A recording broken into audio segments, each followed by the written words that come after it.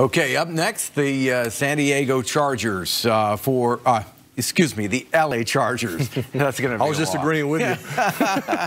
All right, for Vern Glenn and Jeremy Newberry, I'm Dennis O'Donnell. We'll see you tonight at 11:30.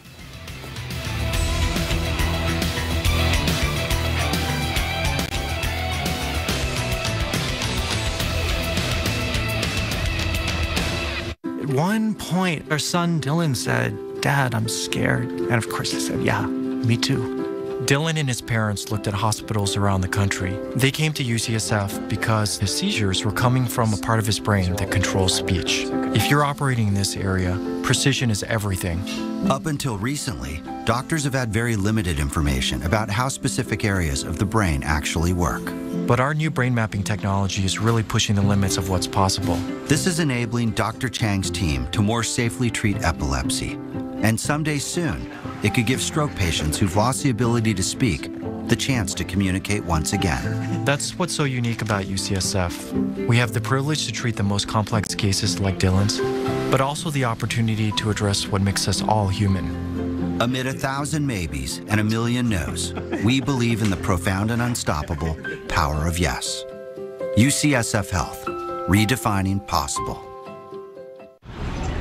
It's just a cigarette butt, just a little piece of trash, just a slow leak of hundreds of dangerous chemicals into our environment.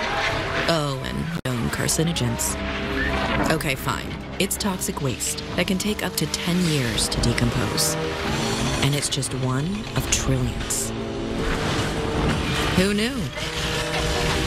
Oh, right. The guys who made them. Customers know Tuff Shed for storage buildings that blow away the competition. After 36 years and nearly 1 million buildings sold, now Tuff Shed offers much more than great sheds. Complement your home with garages, studios, and other innovative models. All Tuff Shed buildings come complete with professional installation and Tuff Shed's legendary durability. For building ideas and free online quotes, visit us at tuffshed.com or call us today at 1-800-BUY-TUFF for the best deals on the best buildings. An all-new Wisdom of the Crowd, tonight at 8 on KPIX-5. Live from the CBS Bay Area studios, this is KPIX-5 News. Now at 5, a BART station stabber is on the run. Police cased the scene for hours as rescuers rushed bloodied victims to the hospital. And good evening, I'm Juliette Goodrich. And I'm Brian Hackney. One of the victims was rushed to a hospital after the attack at the Lafayette BART station. It happened shortly before 10 in the morning on a station platform. KPIX-5's Katie Nielsen is live at the station with more on the search for the suspect. Katie?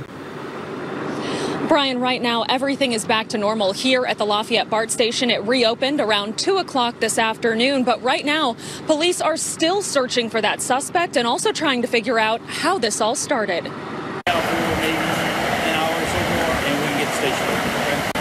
Frustrated